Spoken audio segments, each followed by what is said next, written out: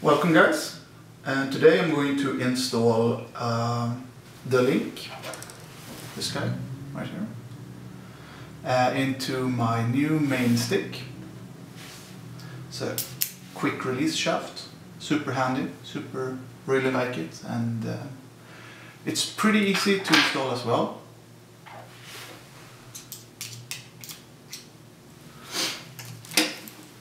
Here is the actual box it came in. It's actually only the shaft.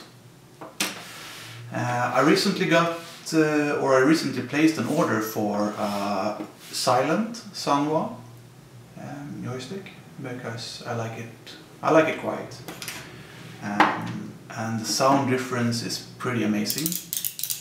This is a somewhat dirty, my backup stock Sanwa joystick with the Octagate.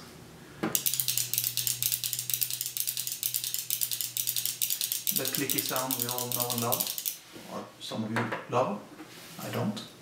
And this is the silent Sanwa.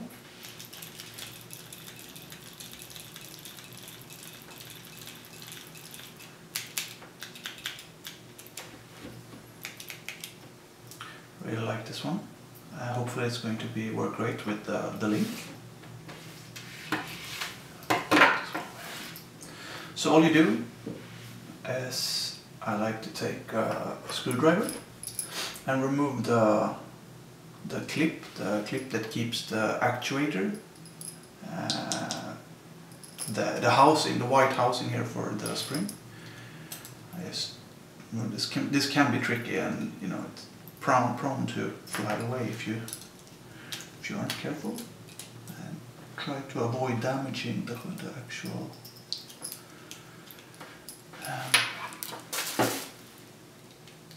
Housing. There we go. The shaft. Housing. The spring. And there's an inner actuator as well. And all you do is you take the joystick or the shaft, insert it. Make sure you get it into the inner actuator as well.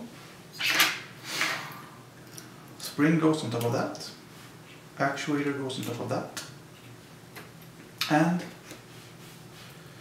the clip is going on top of that. And hopefully, yeah, it's gonna work great. And again, we're working with the spring here, so it's not. And if you don't have iron fingers, I suggest you take a clamp like this. Whoa. It's all new stuff. I haven't done this in many years. Ever since I got my link, I used it on the same stick. And there we go. Yeah, just like that, you can remove it. Super easy, super simple. Hopefully you can see how I did it.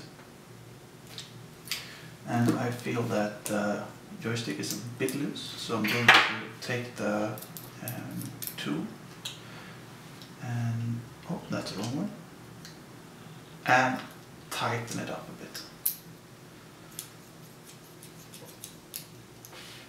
And that's it, guys. That's all you really need to install the quick release shaft onto a Sanwa joystick. Beautiful.